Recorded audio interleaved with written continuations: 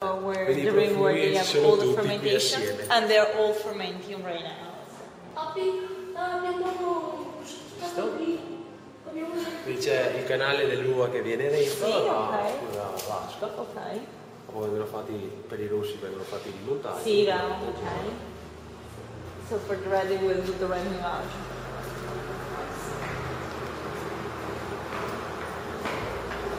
Qua arriva la seconda fase, quindi il magazzino Okay. maturazione dei rossi sui monti. This is the aging brew. No, dopo uscimo dai vigneti? Sì. Ah, ok, va bene. Allora. Tutto proseguimento. Te vedi che siamo pieni come... Sì, no, niente. No, infatti dopo torno un attimo indietro quando perché la glassa dall'inizio al leone, dopo lo tocco fino a più. Ah, che bello! Allora, quel che te parlavo prima della cantina sarebbe un proseguimento da questa parte, che comunque già siamo sottoterra. Tipo Zopardea. La collina continua di qua, sì. perché adesso di qua andiamo su a casa, Sì. da casa di Ok. e la collina continua da questa parte qua e da qui in poi abbiamo altri 40 metri per spuntare fuori dalla collina. Praticamente buttare il siso sta parete qua, sì. praticamente. Okay. Andremo ancora più giù di un altro metro per prendere profondità e altezza. Okay, so when I was speaking before of their cellar development, they wanna break down this wall and keep going in this direction 1 meter below, okay, for another 40 meters.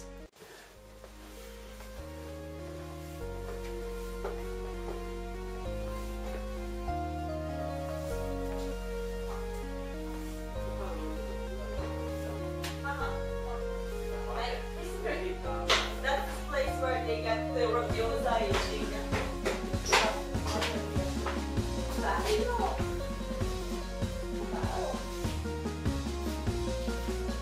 Quanti anni ha giovane? Wow! Vecchio? Matteo, tu sei tranquillo, tanto ti riprendono, tanto sei un attore ormai. Sì, guarda, non mi manca altro ormai. Stiamo alla degustazione della linea di Prosecchi Asolo superiore. Sì, grazie. Giuliana, questo? No, Gabriella. Gabriella, scusi, sempre con la G, dai. Quella da pesa. No, dai, te che si li vada comoda. No. Esatto. Sì. So this name is like, the name of this wine is Duse, like the actress Boyana Brava, was telling. il nome è Duse che l'abbiamo quasi sognato di notte, no, forse ci è arrivato al momento giusto. Perché forse qualcun altro ce lo poteva. Okay. That's sort of a dream about the name, the actress, and they say, okay, the Prosecco is gonna be cool. L'attrice di Asolo. Ah, giusto. Un bel ricordo per lei. Perfetto.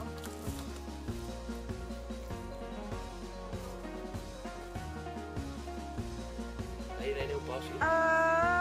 Come vuoi. Vuoi cominciare a assaggiare? Ok, dai, mamma. Yeah. Facciamo una parentesi. Esatto.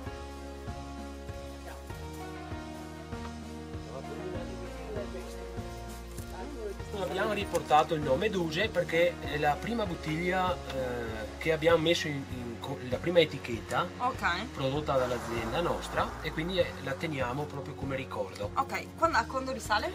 Risale al 2003. Okay, so this is the first label, la prima etichetta. Produced here at the winery and dates back to the 2003, ok? Quindi voi siete sempre stati produttori di uve, ok? Però vi mancava l'imbottigliamento. Ci mancava l'imbottigliamento. Ok, so the winery was an historical one. They have been historical grape producers, but they have never bottled.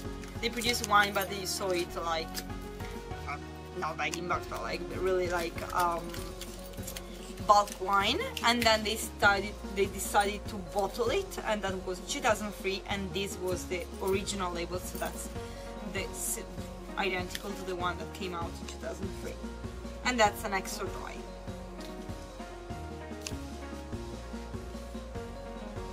Qui a differenza dei vigneti a nord si dice i vigneti a sud, quindi quelli con più esposizione. 100% from the same variety called Rabiosa.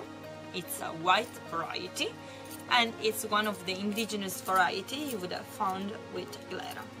The second one is a Charmat method, so the same method that's used for Prosecco, but this is the Prosecco how it would have tasted back in times when people did not use only glera, but use a certain amount of local varieties, which includes Rabbiosa, then which other varieties? Che altre varietà abbiamo, Matteo?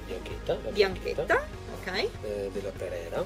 Perera, which smells like pera is pear, is fruit, so the taste is very typical, ok, to the fruit. Che questi sono i vitigni più ricordati, dopo c'era anche qualche altro vitigno, ma non andiamo neanche a nominarli adesso. And this is the kind of varieties that would have used back to quanti anni fa? 60 anni fa, 70 anni fa? 50, dopo la guerra, dopo gli anni della guerra. After Second World War, ok, they would use like glera and I these vitigni varieties. che esistevano all'epoca erano questi. Okay. Perché il Prosecco era in parte uguali a come le altre, insomma. Okay, so they wouldn't have used 100% glera like it's the tradition today, but they would have used a blend of these varieties. And the last one, e l'ultima invece L'ultima Recantina. Okay, and the last one is Recantina, the grape variety we saw this morning when we stopped with the car. And it's a red one, they're only, il vostro vino è l'unico rosso che fate? Sì, la riscoperta, possiamo proprio dire che l'abbiamo riscoperta noi, perché alla fine siamo stati i primi a cominciare a farla provare a Conegliano. Ok, ed era il 2000, mi dicevi più o meno? Pressa poco, era nata nel 2000. 2000. Mentre facevano le prove noi già cominciavamo a piantare le barbatelle. Ok, when they rediscovered, it was them who rediscovered the variety, so so che sono state, mi sembra, 5 annate di prove con Conegliano, microvinificazioni. And what's interesting is that they worked with Conegliano. There is an important enological school right there, and they do all the grape microvinifications to see how it was working and how the grape was managing with the alcohol levels and everything. So it was interesting because it was not just them saying, oh no, this is ours, we're gonna keep it for ourselves. It was like sharing. That's an old variety that we got lost, and we found it and we would like to share it with everybody. So Molto tardiva. ok, per tardivi cosa intendi? Nel senso che quando te vendevi il Prosecco, questa qua è un'acidità che è Ancora sembra di mangiare un limone crudo. ok, che periodo sta avvenendo? Questa qua è ancora in pianta. Ok, perfetto. Allora, e non c'è modo di abbassarla. okay, so in here we were talking about the blend, the historical blend. So we got Perera, Rabbiosa e Bianchetta. In here we have 100% Rabbiosa. Okay, so we are focusing on a single variety, and Rabbiosa means angry. Okay, why? Because of this high acidity that it has. So while we would have already harvested the glera, okay, the Rabbiosa we need to leave it on the plant, on the vine, for a much longer time. Harvest, il periodo è ottobre, il periodo di vendemmia? Diciamo che dopo i 10 di ottobre, in base all'annata, dal 10 di ottobre a fine ottobre. Ok, so mid to end of October, ok, depending of Quest'anno siamo in anticipo. On the vintage. This year we are a little bit earlier. Questa è la stagione anticipata. We'll pick it up a little bit earlier, and you leave it on the plant and you cut the branch. In this way the acidity will go lower, a little bit lower, okay, and you will help the maturation. And anyway, the acidity will never be below 10 degrees, 10 pH, 10 pH praticamente. No, acidità. Acidità, ok, pH so. è un'altra cosa. Sì, scusa, 10, come dico l'acidità in gradi? L'acidità in gradi, sì. Ok, 10 degrees acidity. Allora abbiamo visto che una lunga maturazione in pianta e una lunga maturazione sui lieviti ti dà un prodotto che al suo tempo diventa qualcosa di eccezionale. And of course with such high acidity, basically you have the potential for making a very good sparkling, traditional sparkling wine. And so they have a long period on the plant, they leave it a long period on the vine and a long period on the leaves. La scelta delle Magnum è stata mia. Ok. È stata una Quindi fate scelta, solo Magnum? Sì, ok. Mia scelta visto la lunga maturazione che deve avere. Okay. Sulla Magnum sicuramente the ti dà il massimo. The Rabbiosa is bottled only in big bottles, in Magnums. So really to underline the potential of this wine as a traditional method, and I say it takes so long to produce it, we didn't want to spoil it with like brackets. Degustiamo l'annata 2013, 30 mesi sui lieviti. Vorrei dire che i 50 mesi secondo me ci possono stare tutti, nel senso ha una potenza sui lieviti che è lunga più di quanto credessi. So this is a 2013 vintage, 13 months on lees, and Matteo was saying that he believes 50, Rabbiosa can stand perfectly the 50s and it won't lose, it was only gain in personality.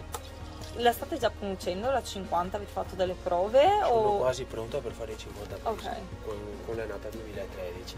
Ok, quindi questa è la 2013 con i 30, ok, sì, dopo però ce n'ho una metà della produzione 2013 che ormai sono ai 50 mesi, okay, per Natale sono quasi. Ok, half the production of 2013 vintage will be bottled with the 15 months. And that will be released for Christmas.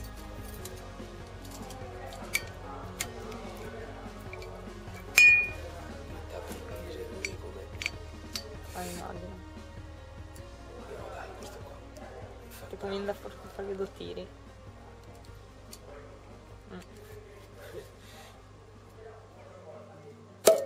Bello.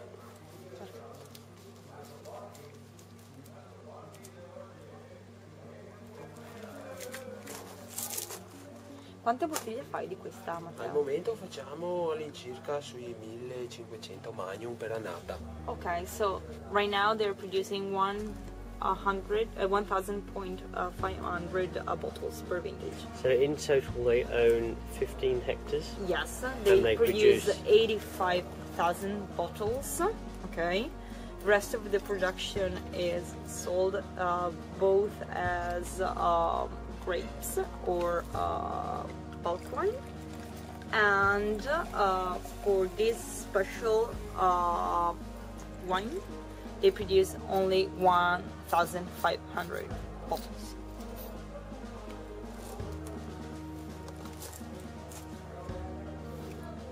Forse tipo una roba stroneria, per esempio, cosa hai fatto? Cos'è vostra? Cioè il corso stroneria, sei recatina Asolo, perché?